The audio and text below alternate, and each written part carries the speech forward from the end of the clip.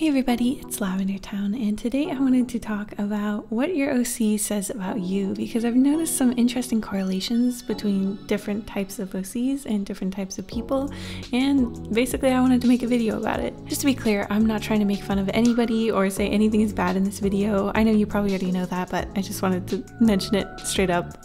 Okay, anyway, let's get into the video. So first up is the emo furry OC. Now just to be clear, I'm not talking about fursonas or furries in general. In fact, most furries are not in this variety necessarily. They're usually a lot more bright colors and stuff like this.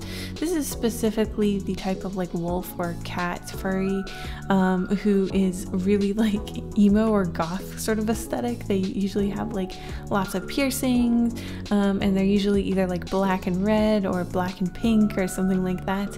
I have seen so many of these OCs in my day. I especially love when they have an emo haircut in their fur, even though they don't really have hair, it just ends up being more of their fur. I just think it's so cute. And honestly, I'm pretty dog water at drawing furries, so just use your imagination where you need to. But basically the type of people who have these sorts of OCs are usually pretty young, and usually they are people who would really like to dress more emo or alternative themselves, but are basically limited to going to the edgiest clothing pieces from Ross Dress for Less or something like that, and trying to get those clip-in hair extensions that you can get from Hot Topic. I think that people who have this type of OC are often really into warrior cats and stuff like that. They got into the furry fandom in sort of a very literary angle rather than directly from the internet, and usually their OCs have super tragic backstories. They have very complex relationships with other characters in their pack, and you might just find them with really dramatic anime scars on their eyes or heterochromia. Usually these OCs get kind of looked down on in the art community, but I think that is absolutely insane, because this is where a lot of the best artists on the internet started. So yeah, all the more respect to the emo furry OC. Speaking of tragic backstories, I've noticed another trend with OCs, and this one is truly crazy. I would just describe it as the punching bag OC, I guess. This is a type of original character. They can be really any type of character. They can be old or young. They could be a boy or a girl or non-binary. It doesn't matter. The point is that all they do is suffer. All they do is experience physical and psychological trauma in every scenario that their creator puts them in. And honestly, you would think that someone who has an OC like this is just a total sadist, but that's not necessarily what I've seen. And you'd be surprised how much of a trend this truly is. But anytime you're seeing someone who's drawing their character constantly with bandages all over their face, or constantly crying hysterically, they're probably a punching bag OC. Every piece of their narrative is just making things worse for them. So the type of people that I've noticed having this OC type are mostly the sort of reserved kind of artists. Usually they at least had a BL phase at one point in their life. I think this trend kind of originates from there. And I think that they're the type to definitely drink energy drinks or coffee, even though they have a pretty clear anxiety problem, so they're just constantly shaking because too much caffeine or anxiety or whatever. Honestly, I can relate with that a lot. And they're definitely going to be the types who don't want to show their sketchbook to you. They're just really self-conscious about what they're drawing, not because they're insecure of their skill, but they don't want you to think that they're total psychos for drawing their characters all beat up all the time. And generally, yeah, it seems like they might be going through something. Not that that's necessarily related to their character getting all beat up, but it just seems to be a bit of a correlation. Anyway, I hope if you have this type of OC that you're doing okay and that you don't drink too much coffee instead of water. Take care of yourself. And take care of your OC. They deserve at least one nice day. Next up is the handsome high fantasy guy. This is usually a trend that I see with people who are either really into like Game of Thrones and stuff like that, but more so really into D&D, and generally like people who are really into the more geeky of the hobbies, the geek sort of angle of art, and they always have the most beautiful OCs that have like these very aesthetically pleasing horns and this very elaborate sort of like Dorian Gray style outfits, all these flowing tunics that remind you of like Howl from Howl's Moving Castle. I think I'm not much of a D&D girl myself, but I believe that a lot of people's OCs in this sort of line are usually like tieflings or something like that. They just have like these very elegant horns, and it just makes them look really unique from other non-high fantasy OCs, of course.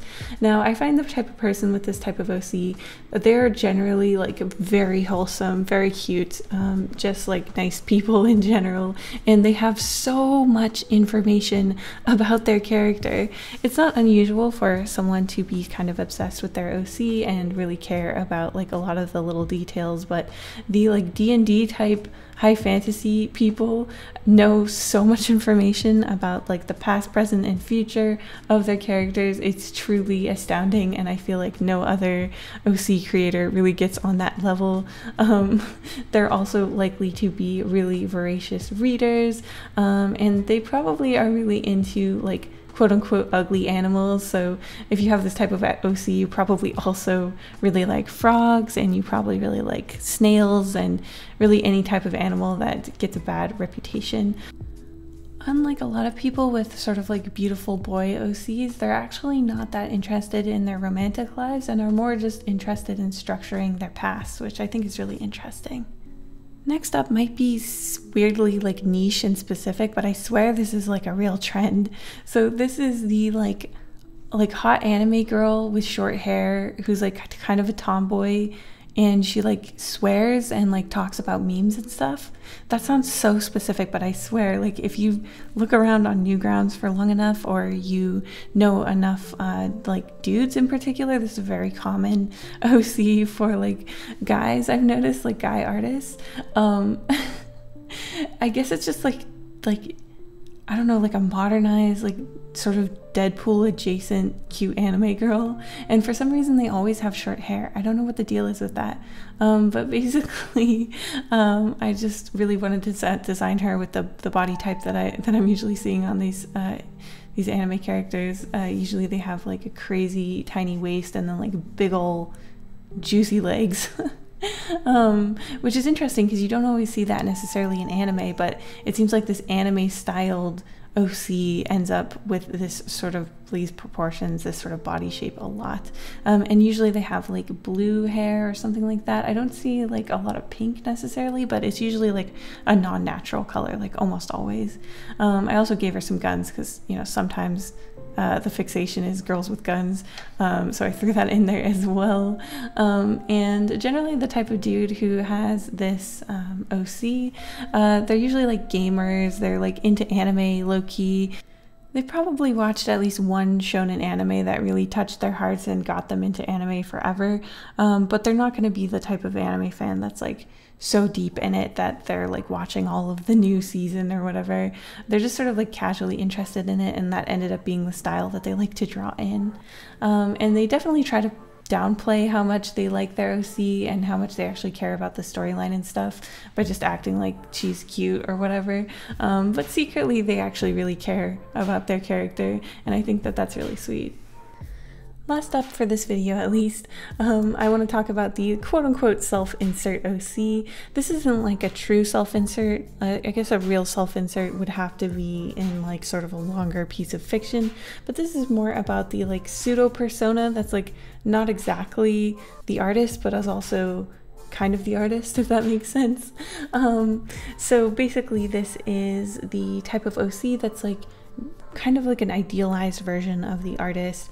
They're usually like more outgoing and more confident than the artists themselves, and usually they just have sort of like an exaggerated sort of image to the one that the artist actually puts out there. So for example, if the artist has a stripe of colored hair or something in their hair, their character will probably have their whole head uniformly dyed that color, or some sort of like more committal version of that like cosmetic change. Usually these characters are like, yeah, just generally more idealized versions of the artist, so they could be like taller or whatever beauty standard the artist feels like they're not sort of reaching up to, their character will rise to meet that. And honestly, I feel like these types of characters get such a bad rap. Honestly, I don't get it. I think that they're really interesting, and I think that they tell you a lot, they communicate a lot about the artist themselves and how they feel. So I think that as art, it really works, but I digress. So the type of person who usually has this sort of OC, a lot of like internet creators have these sorts of OCs, and also just people who feel like in some small way that they're not measuring up, which is always really sad, because these are usually people who actually have a lot going for them, but they just don't have the confidence to really know that about themselves.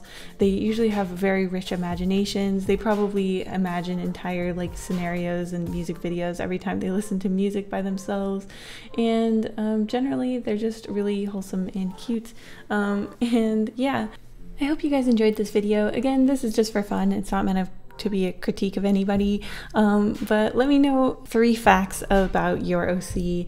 I love hearing about your guys' creations and everything. I think that like characters are the coolest. I guess that makes sense. I'm a character designer, but still. Thank you so much for watching till the end, and I'll see you in the next one.